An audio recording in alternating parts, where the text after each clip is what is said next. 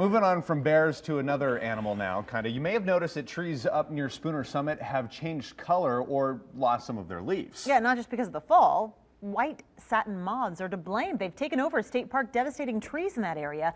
Jamie Hayes spoke to the Nevada Division of Forestry about these insects and what they're doing to our aspen trees.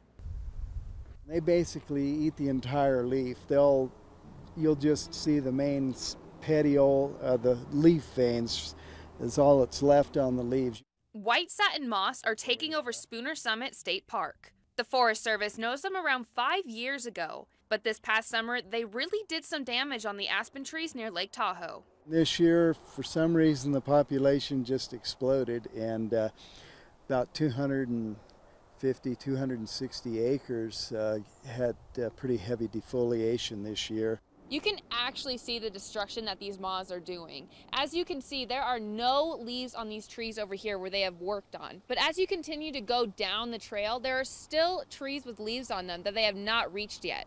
Basically an unbroken 5-mile chain of aspen from Spooner to Marlette Lake, and we've found caterpillars in that entire length of aspen.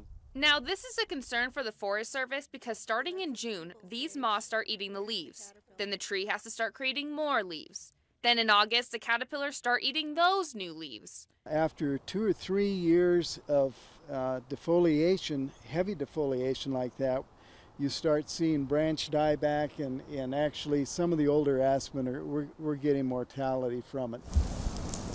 And since there are so many of them, it would be difficult for the Forest Service to eradicate the moths entirely. There's about a dozen on this tree on this backside here. But they are talking about using a pesticide to help rid some of these moths, and this will not harm the trees in any way. Covering the story, Jamie Hayes, Channel 2 News. So our sunshine